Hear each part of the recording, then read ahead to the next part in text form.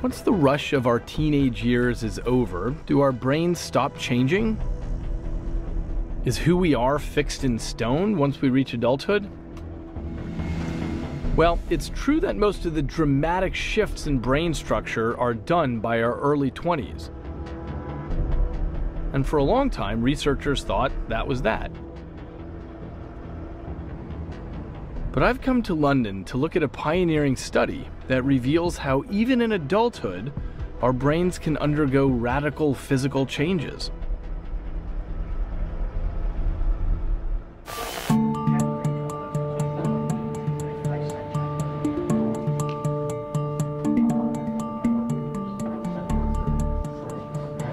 Study the knowledge is 640 quarter-mile radius areas, 24,000 streets and roads that need to be learnt, 50,000 places of interest. What is known as the knowledge is a test of recall. Of all the streets in London, the driver of every black cab has to pass it to get a license. Bayswater Road for Marble Arch, right Park Lane, left right Park Corner, be right Duke William Place, left right Place. It's one of the world's most difficult feats of memory.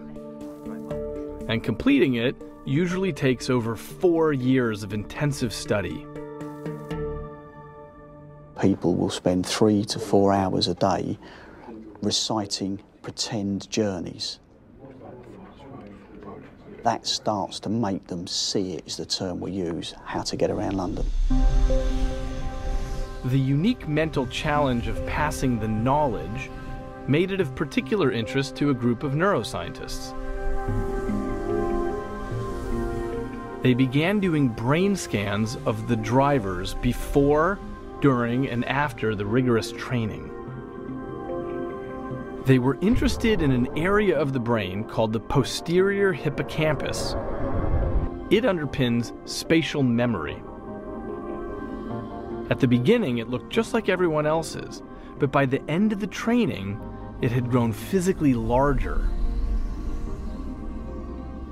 All the map memorizing, all the driving, all the simulation of future routes, this reshaped their brain anatomy to match the task at hand. The longer a cabbie had been doing his job, the bigger the change in that brain region. Even when we're adults, our brains can still change.